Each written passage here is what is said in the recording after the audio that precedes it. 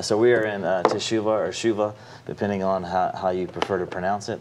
It's based on the root word, which is shuv. It's what we translate in our Bible more than 1,000 times into the word repentance. It means literally to turn around and head back towards God.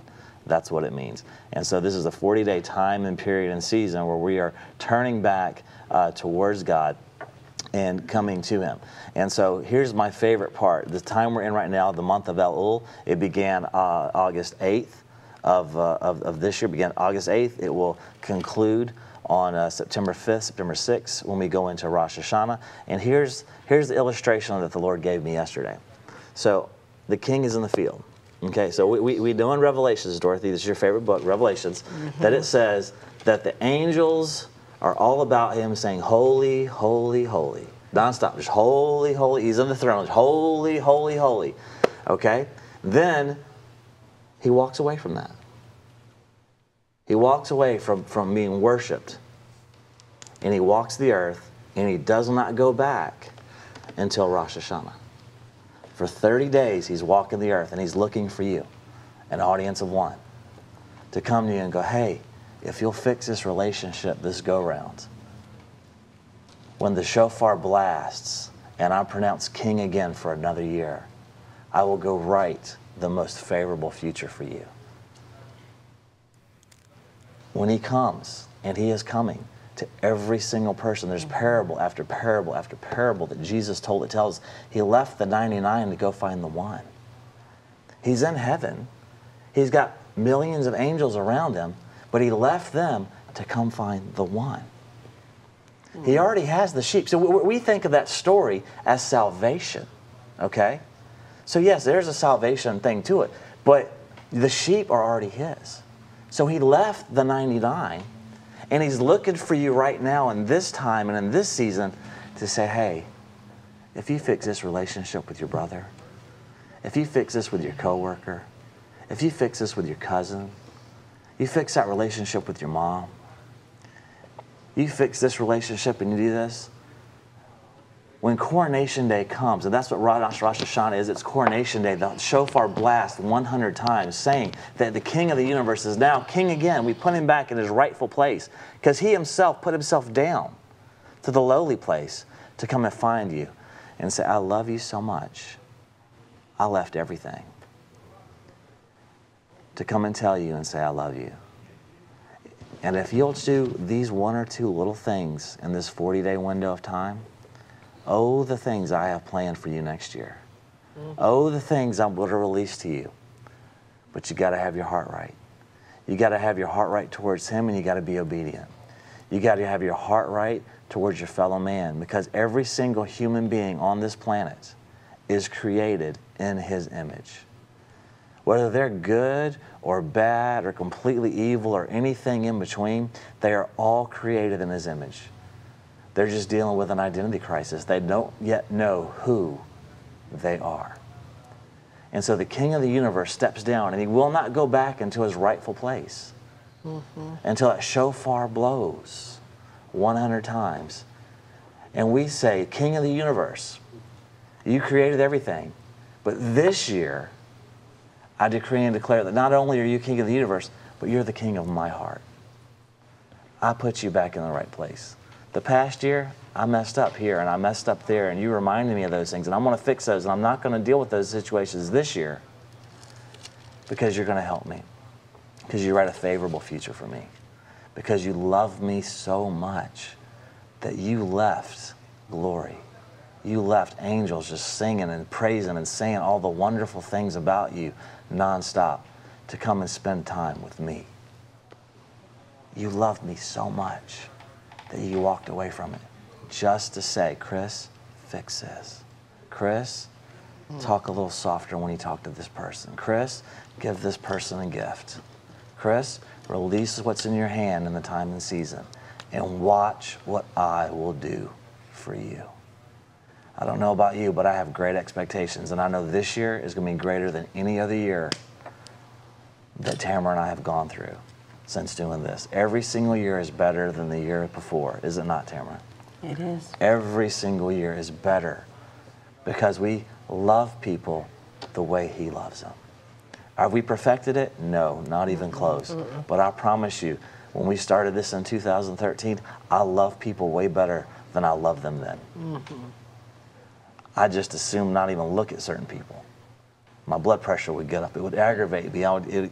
They don't bother me no more. They have no power over me. No person should have any power over you.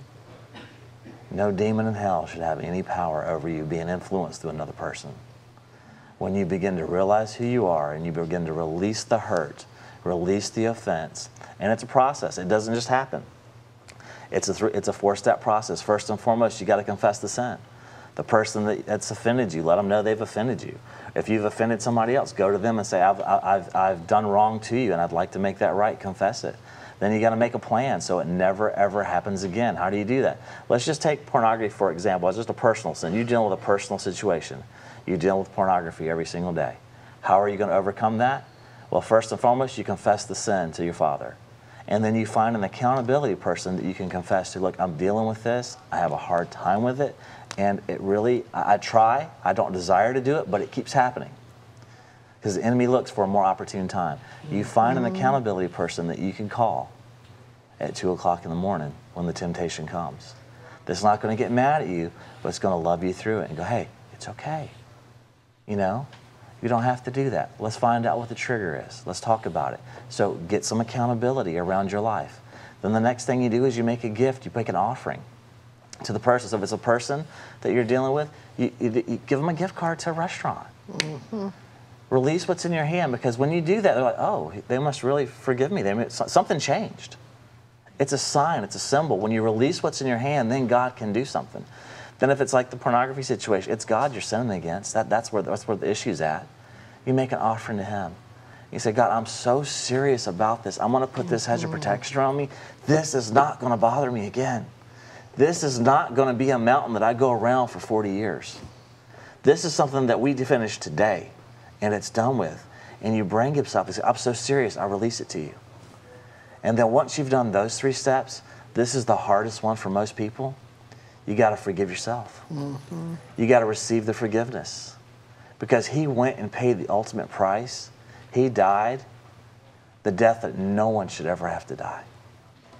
So that you would come to know Him. So you could spend eternity with Him.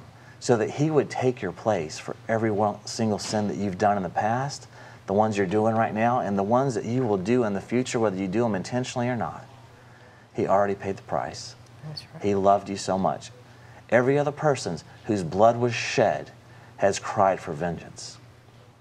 His blood is the only blood that cried for forgiveness. Said, Father, forgive them. They know not what they do. He loves you that much. And this is my favorite time of year. Because this time of year, it's a supernatural reset that the Lord sets up for every single person on the planet. But here's the thing. Only you can push the button. Only you can make the choice to say, I love you, Lord, so much that you asked me to do 1 or 2 things. And right now, they seem really difficult because I really hate that person. You have no idea the things they've said to me. You have no idea the things that they've done to me. You may have been molested. You may have been sexually abused. But when you release those people to the Lord, you're going to have peace that passes understanding. Yeah. There's going to be a grace and a mercy that comes over you. You're going to be washed over, and you're no longer going to be the same. Because as long as you allow that hurt and offense there, that person controls you. But the second you forgive them, they no longer have any power over you. And I want to encourage you with that today. It's Teshuvah time. It's time to come back to the Lord. You've walked away. Even, you know, you may not have even realized you walk away. Let's look at Samson. Samson, the Spirit of the Lord left him and he didn't even realize it. How many of us have watched so much television, heard so much negative news, and had so many things that our faith is in fear and not in God? Yes. Our faith is in everything that the media tells us, and the FDA and the CDC and the politicians and what's going on. That's where our faith is at, and our faith isn't in the one that created us. Anything that takes time away from Him becomes an idol. And every single one of us has allowed idol worship in during this COVID thing. If we've listened to the news more than we've spent time in the Word. If we've done anything where we focused more on what's going on than on the one who can fix the problem. We've put an idol in the way. And now it's time to commit Teshuvah and come back to Him wholeheartedly. Open your heart up. And when the shofar blasts, say, Lord, you are the King of my heart. I release everything to you. I am no longer my own. And in doing that, I have freedom that I've never felt before. Wow. I no longer have fear. I'm no longer concerned about the sin anymore because the sin no longer has power over me. I'm no longer concerned about hurting others because I have your heart now that I can't hurt them. All I can do is love them. And that's the season that we're in. And only you can make the choice and push the button. I beg you today, push the button. Reset your life. Come back to Him. And let Him be the King, the center of your universe,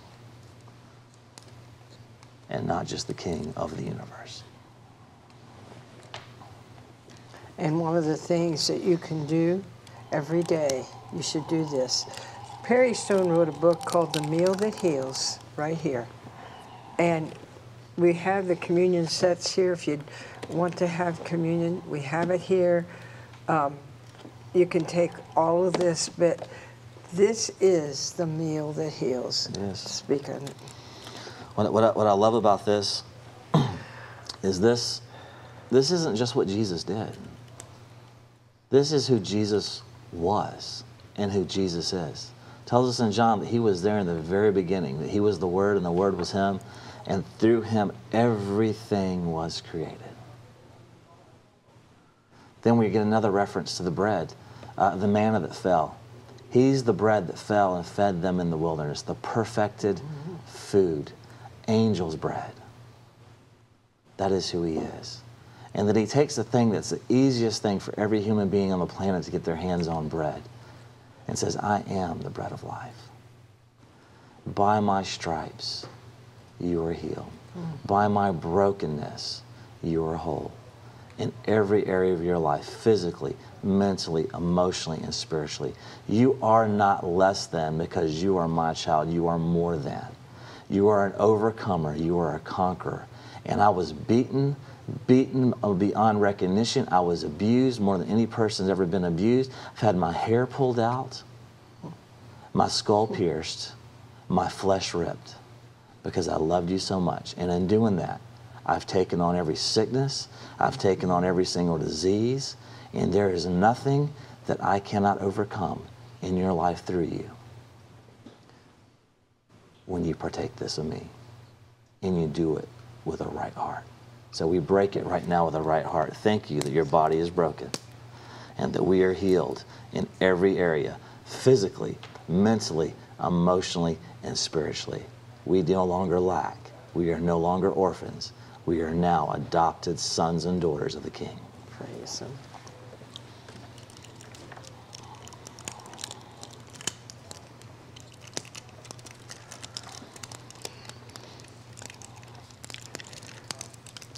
Healing would have been enough. Having a healed mind and everything, that's great. But if we spent eternity without Him, what good would it have been? He loved us so much that He shed His blood. He shed His blood for every single human being. It doesn't matter what you've done. You're not too far away.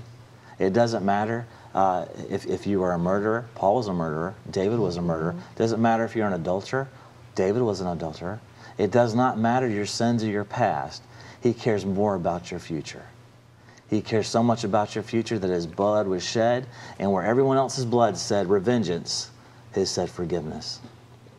And when we take this, not only does He forgive us of our sins, but He does the remission of them as though they never happened. They are as far as the east is from the west. They are thrown into the sea of forgetfulness, and you may remember them, but the Father does not. That's how much He loves you. And right now in this season, He left the angels that are singing around him and telling him how wonderful and great he is because he loves you so much. He left the 99 to come for the one. You are so valuable to him. And when we take this, we remind ourselves that we are the head and not the tail, that we are above and not beneath, and we are blessed coming and going in the city and the field, that we're lenders and not borrowers, and we are not less than, but we are more than, and we are overcomers through his blood, in Jesus' name.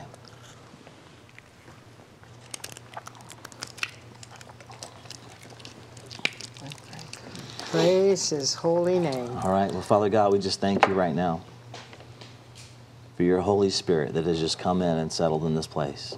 Not only has it settled in this place, but over the airways, and every single person that heard this message today, whether they hear it right now or they hear it later in the future on the internet or across the world, wherever it is, that people realize who they are. They realize what you have done, and that you have left glory to come and search them out now. And so, Lord God, we thank you for healing, for restoration, for mercy, for grace, for deliverance in every single person's life right now. And that everyone will hear this message and truly do Teshuvah. Make a 180 and head right back to you with open arms to the Father who says, I love you and I have room for you at the table. In Jesus' name.